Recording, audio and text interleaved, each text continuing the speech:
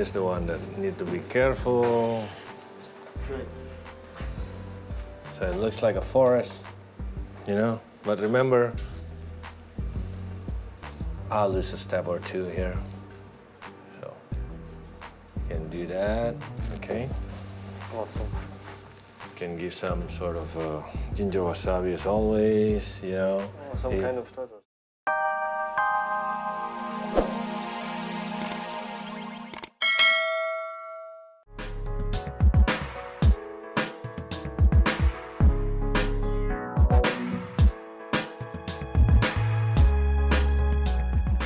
First, I want to make what we call momiji oroshi. When we serve it raw, we put some or daikon. I mean, you can use turnip too. So, not too much. That should be good. Di sini kita campur dengan sedikit chili sauce, ya, untuk make it pedas atau make it spicy a little bit. Yeah. But then it's good for the color too. Oke, di sini kurang lebih hampir sama. If me, I like cut it. So ini ikan pike yang tadi kita mancing yang paling besar. So just get this part. Get that one. So when it looks nice, it take away. Kita ambil bagian tulangnya atau yang merahnya. So ingat kalau motong ikan selalu we go against the grain. So go 4, maybe 5. Don't make this one. It's gonna Okay. humiliate myself on that one. We're gonna go inside out roll. Jadi inside out roll itu nasinya seperti tadi di bagian luar. Jadi intinya adalah kita menyisir. We comb the rice, menutupi mana yang agak bolong, patches, ya. Tetapi kita tidak mau menekan sehingga nasinya hancur. We don't want that. Inside out roll. Jadi it's similar with yours. It's just kita pakai tadi yang white fish tartarnya. We put just a little bit. Okay. Yeah. We gotta make them a little spicy. So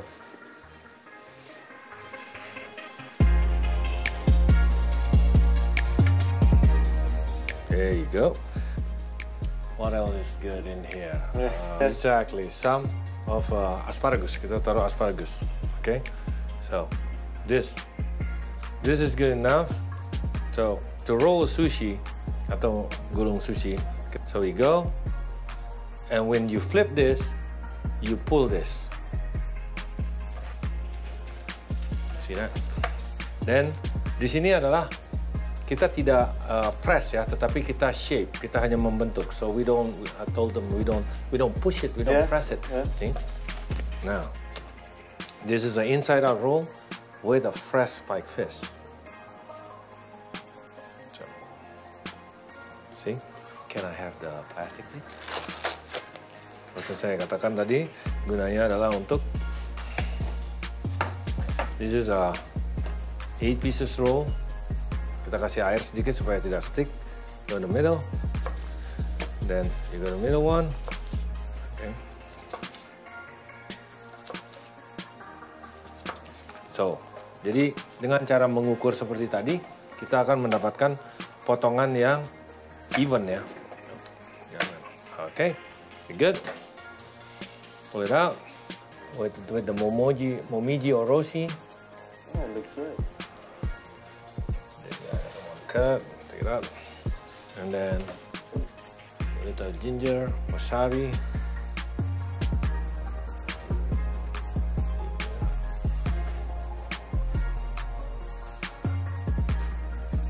Momiji come in place. So the shredded daikon with chili sauce, we put.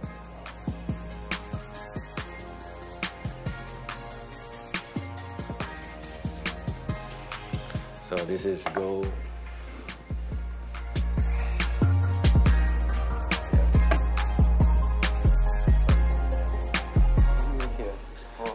Two whole. That's just a cheating. Yeah, That's a cheating. I see that. That's a cheating. That's a cheating way. Yeah.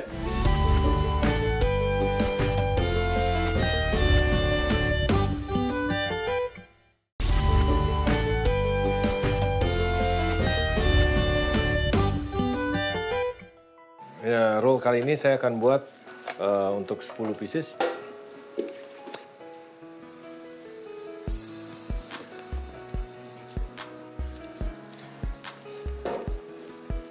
Jika kita membuat sushi roll dengan seaweed di luar, pertama-tama kita harus menyediakan ruangan sisa, jangan semuanya ditutup dengan nasi. Begitu kita roll it, everything's gonna look good, regardless the inside's like that. Kita memakai ingredient yang sedikit berbeda, make it come out. That guy. Okay, just for colors, we need this. Chive, you know. Yeah, that's better. Avocado, kita sengaja ya. Kita akan, again, on purpose, I'll make them sticking out. All right. Something to add the crunchiness.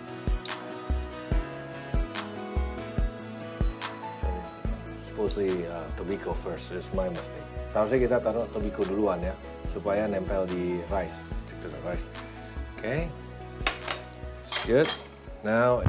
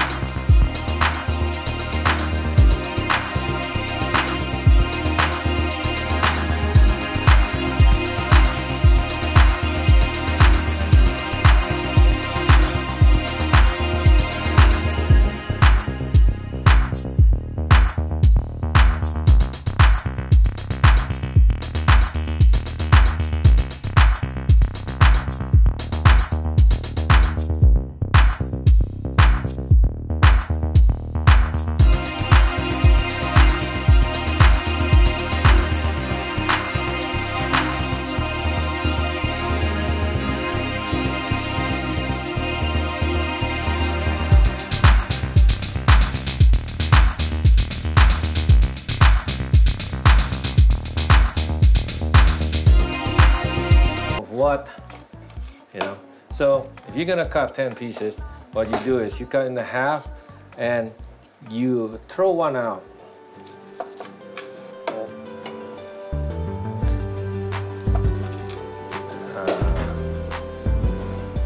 This is the one that need to be careful.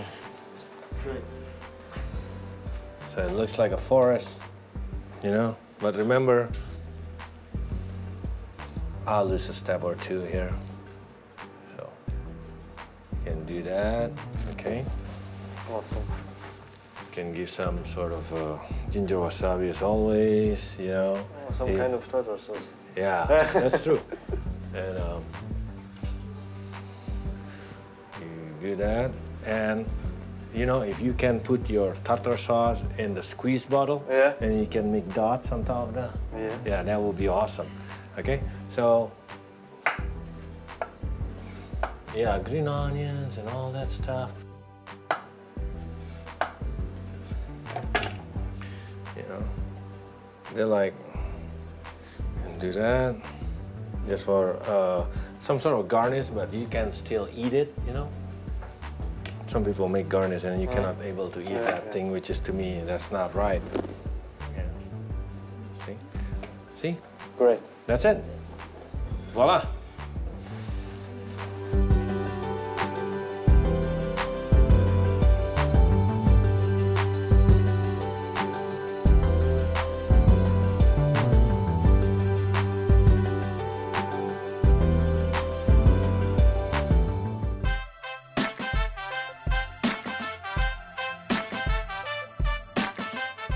How do you say bon appetito? Enguete.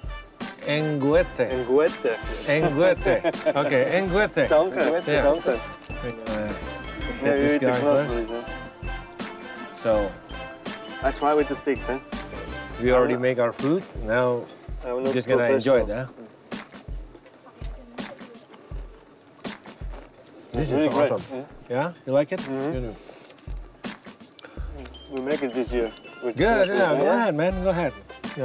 So, jadi kita udah masak tadi saling kolaborasi dan saya juga memberikan beberapa ide untuk sushi roll. Sekarang kita saling menikmati hidangan masing-masing di Lake Zurich ya.